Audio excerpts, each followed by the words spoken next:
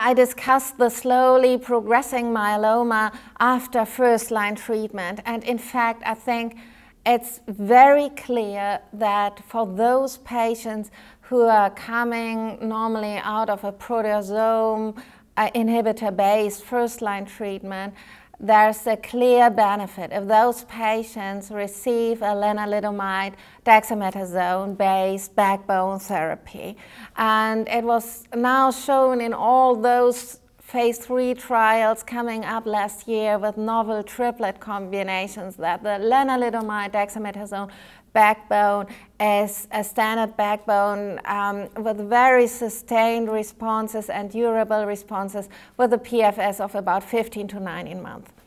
And it's much superior to, again, a bortezomib backbone or bortezomib retreatment.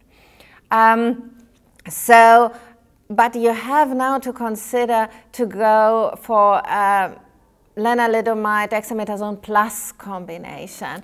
There were very intriguing data on Carfilzomib, lenalidomide dexamethasone combinations, which came out with the results of the Aspire trial, showing at this time so far not reached progression-free survival of this triple combination in relapsed myeloma patients.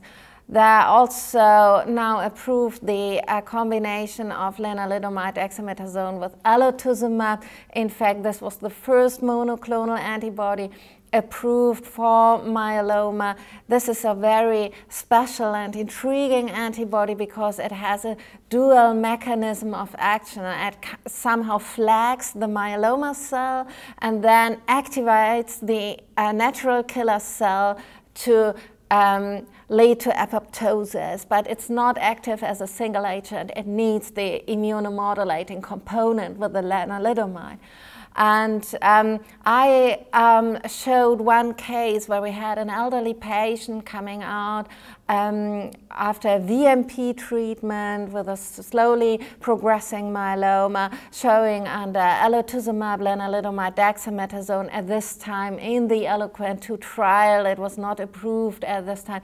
A sustained remission to close to 2 years again with a very well tolerable regimen. And I showed another case of a transplant eligible patient who showed a relapse after the first line treatment, including high-dose therapy and autologous stem cell transplantation.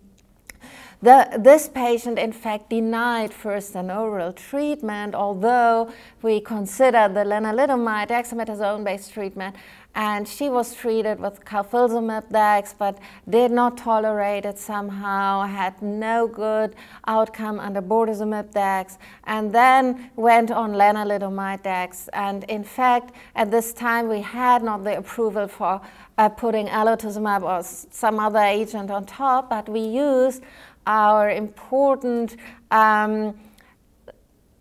treatment option of, again, high-dose treatment, autologous transplant, and the patient received lenalidomide dexamethasone for 3 cycles, then underwent again in relapse and autologous stem cell transplantation after high-dose melphalan, went to lenalidomide maintenance, and has since 2014 again a sustained complete remission. And I think this clearly shows that even now in relapse we have the option to achieve sustained remissions, and we have various treatment options, and the challenge is now to sequence this right and find out for which patient which treatment we choose.